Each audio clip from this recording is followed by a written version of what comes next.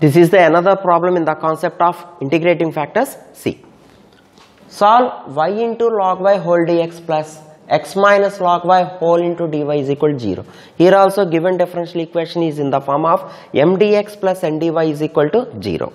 So first of all check that whether the given equation is exact or not. Okay. Once again please write the given differential equation in the solution. You can take this is equation number 1. Okay, here what is m? Y log y. Okay, and what is capital N? This term x minus log y. Okay, so calculate dou m by dou y. What is dou m by dou y? Partial differentiation of m with respect to y only. Okay, here we have y into log y. So you should apply product rule in the derivatives. Derivative of y with respect to y is 1 into v. So you should write log y plus y into derivative of log y is 1 by y. So y getting cancelled. So log y plus 1. And what is dou n by dou x? Only x is the variable. So partial derivative of x with respect to x is only 1 and partial differentiation of log y with respect to x is completely 0 because this is entire term becomes constant, its derivative is 0. So this is 1 and this is 1 plus log y. So we conclude that dou m by dou y is not equal to dou n by dou x. So given equation number 1 is non-exact. Given equation number 1 is non-exact, no doubt at all. Okay, so we have to find out the integrating factors. For the getting the integrating factors, we should observe the structure of the given differential equation. Clearly we are observing that given equation is not homogeneous, that's why 1 by mx plus ny is not an integrating factor, and also it is not in the structure of y into something dx plus x into something dy is equal to 0. That's why 1 by mx minus ny is also not an integrating factor. First two types of fails.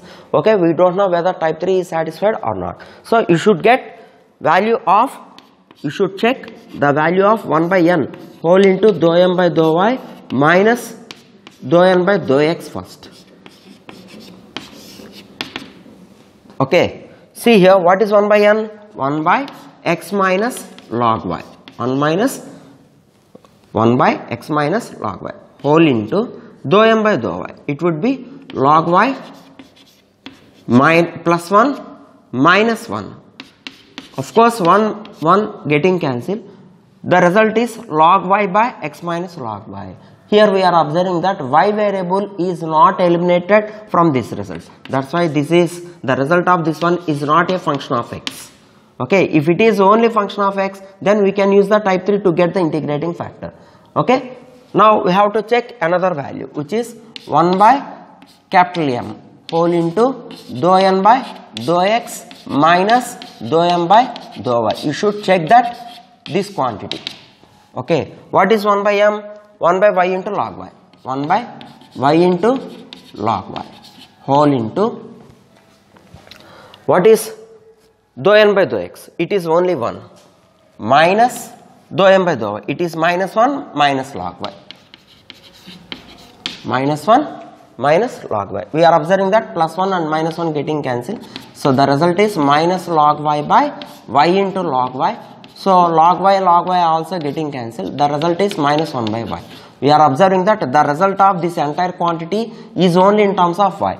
So we can use the integrating factor from type 4. So what is it? Whenever the result is a function in y only, integrating factor is e power integration of f of y dy. It would be e power integral minus 1 by y dy. So e power, what is integrating? Integral 1 by y, log y, minus is there. That's why it is e power log y power minus 1. It would be 1 by y. Okay, by using the properties of logarithmic functions, we are getting this. Integrating factor is 1 by y. After getting the integrating factor, immediately we should multiply the given non-exact equation with this integrating factor. Now multiply equation 1 with this integrating factor, which is equal to 1 by y on both sides. So this equation number 1 becomes to another new differential equation C. 1 becomes to y into log y by y. So y getting cancelled, you have only log y dx plus x minus log y whole by y into dy is equal to 0. So no doubt at all, 2 is exact now. Okay, here what are the new terms? m1 is equal to log y, and what is n1? Separate the terms. So x by y minus log y by y. Okay, so what is the general solution of an exact equation? The general solution of the required differential equation is integration of m1 dx. You should write for this formula for every problem. Okay, m1 dx integral terms of n1. Terms of n1 not containing x. Not containing x whole into dy is equal to c. Okay, replace the values. Integration of m1. What is m1? Log y into dx.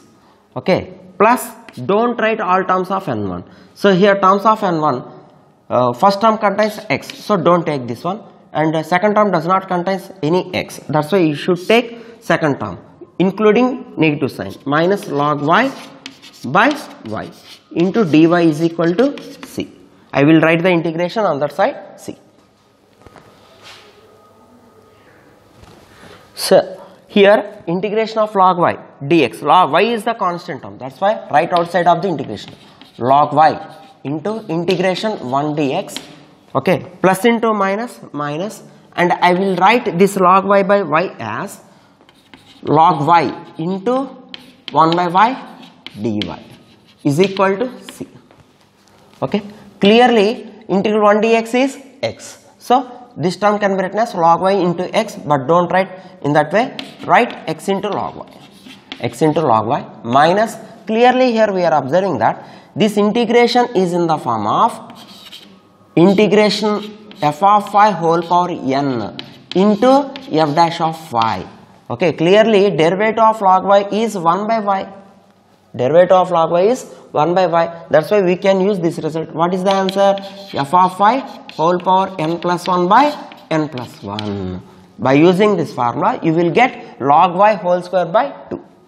Log y whole square by 2 is equal to c. This is the required general solution of given differential equation. In this way, we can get the general solution of given differential equation. In the next video, I will give some more problems on the concept of integrating factor. Thank you very much.